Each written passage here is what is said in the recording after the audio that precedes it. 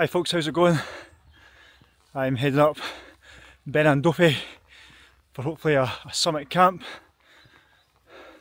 Last minute decision to dump the crampons because these two mountains are looking pretty much snow free. Could be different when I'm at the top though.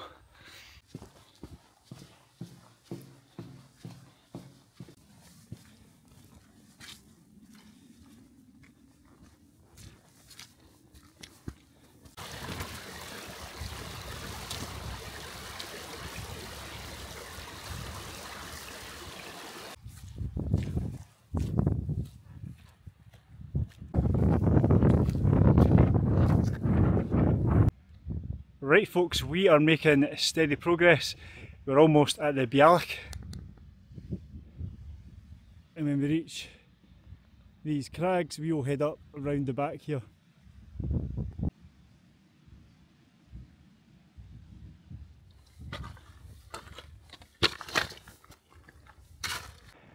That's us at the Beinn now. Having a quick breather, let some of these people get up ahead so I can do a quick vlog. Aye, it is a grand day. It's chilly in that window. Right, I'm going to push on I think. I'll probably catch these guys up I reckon.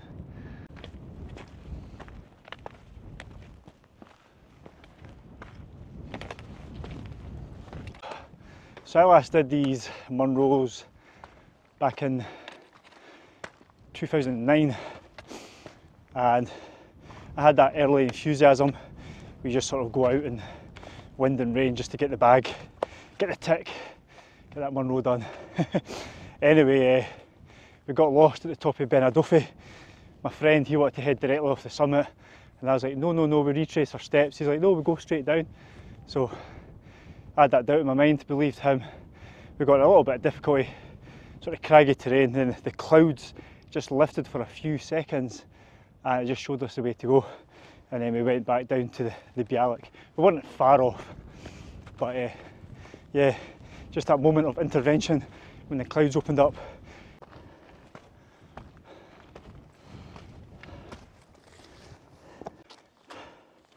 In other news, that is me just about to hit the first snow of 2023-24.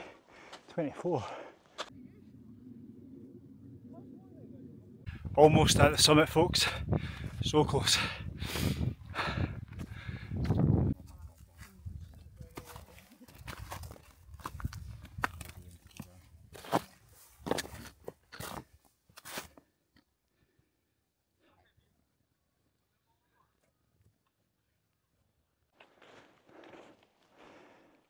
That was a busy summit there. One chap's playing music at a Bluetooth speaker really loud. They're wanting summit selfies and all that, so I'm like, right, I'll leave you to it. I'm going to push on to this west top because that is the one that's apparently got the best views. So let's crack on and have a look.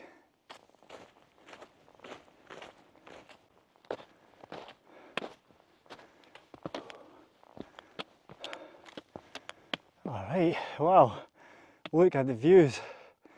Superbos. Wow, this definitely has got the best views.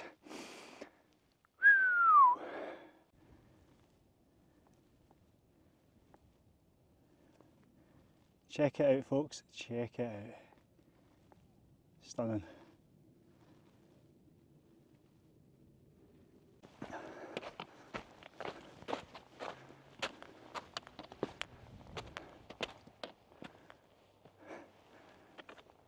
Big set of crags here by the way folks. Watch your footing.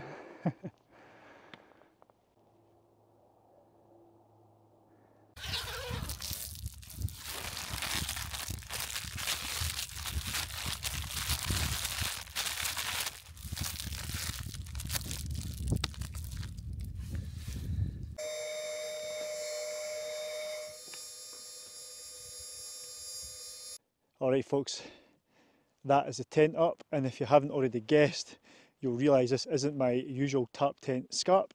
This is their new ultra version, which is made of the TNT material, which I believe is sailcloth.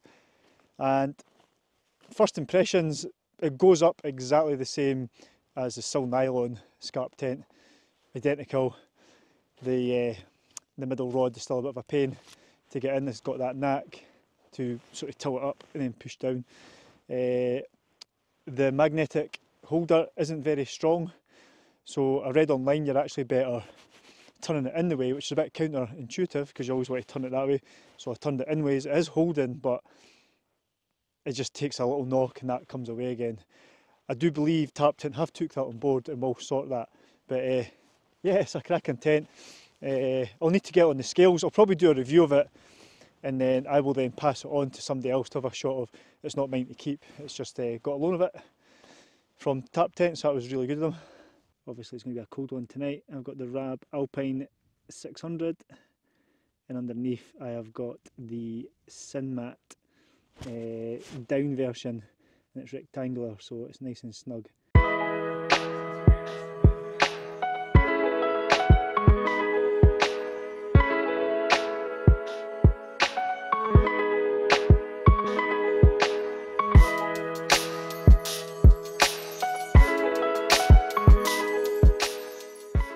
Well, it seems like that's me got the mountain to myself now. I knew that would happen at some point. No other wild campers have certainly turned up anyway. I'm just going to wander back up to the summit, although this is not the actual summit, this is just another top. There's 3 in total. And do you know what, when I was here back in 2009, it's weird, we wandered around and touched 3 cairns but never seen any views. So to see it in stunning winter conditions is absolutely superb, boss. Honestly, it's great.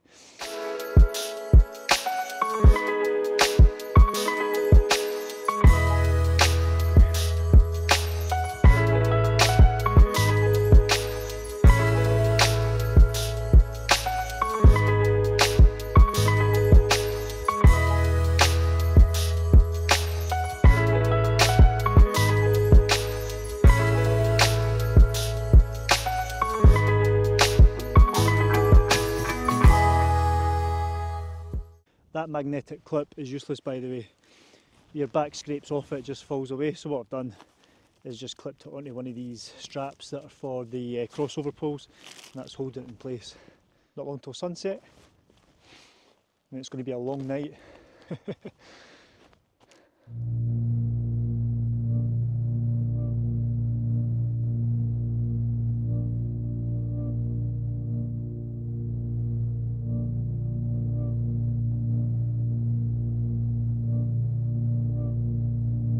Right folks, the sun has set. I do not need sunglasses.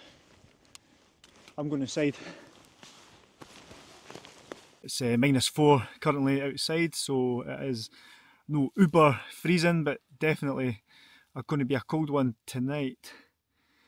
I need to think about rustling up some dinner as well, because I'm getting pretty hungry. Yeah, let's get something on the go. Dinner tonight is the 5 Beinn Castloré, is that how you pronounce it? And what I'm going to do first is I've put 20 ml of bioethanol in my little burner. Got my lighter.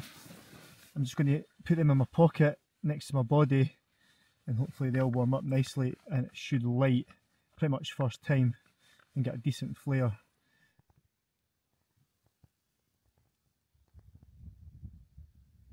So Billy no mates this weekend. Kevin has got the lurgy, or just recovering. Message Stripey, he was just recovering from the lurgy as well, so they've both got man flu. Big Stevie had a leak, Greg couldn't make it, so I thought, yeah, I'll just solo it. You know what it's like though, I woke up this morning at 6 o'clock and I was cosy, and I thought, you know what, I'm just going to sack it. It's so easy to do when you're going out on your own, it's just to sack it. So I do prefer going out with people because you're more motivated, but I pushed myself and I got out here in the end, so I'm glad I did, because it's been a fantastic night so far. It's an absolute tip in here, like.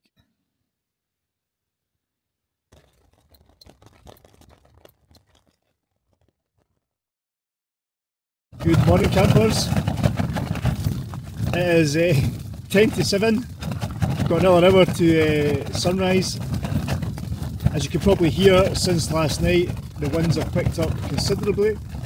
I reckon, well, I don't think it's that strong, I reckon 20 miles per hour maybe. It's hard to gauge about the Kestrel, and the TNT fabric definitely seems a bit louder than silk nylon.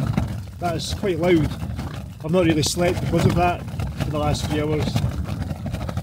It didn't help, I had a pee on deck that I should have really dealt with, but I just held on to it. I'm sure I'm not the only one that holds on to a pee for way longer than necessary.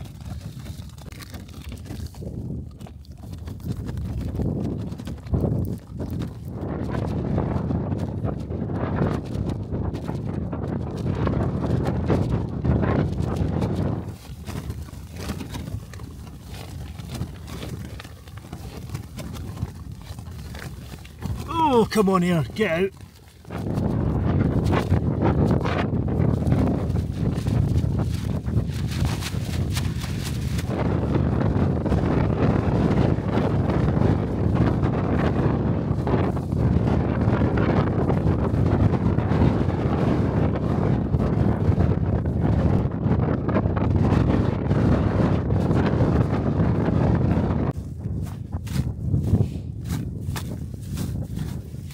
Well, the bog is frozen solid, so that is always a Brucey bonus.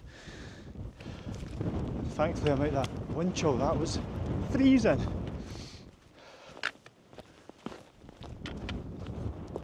Right, that is me on the path back to Bridge of Orchy.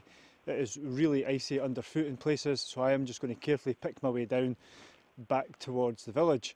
With regards to the Scarp tent, it's my first night in it. I do hope to use it a few more times before I have to move it on to the next person. I'll do probably a more in-depth review of it, but at the end of the day it's a Scarp. It does pretty much what the silk nylon one does.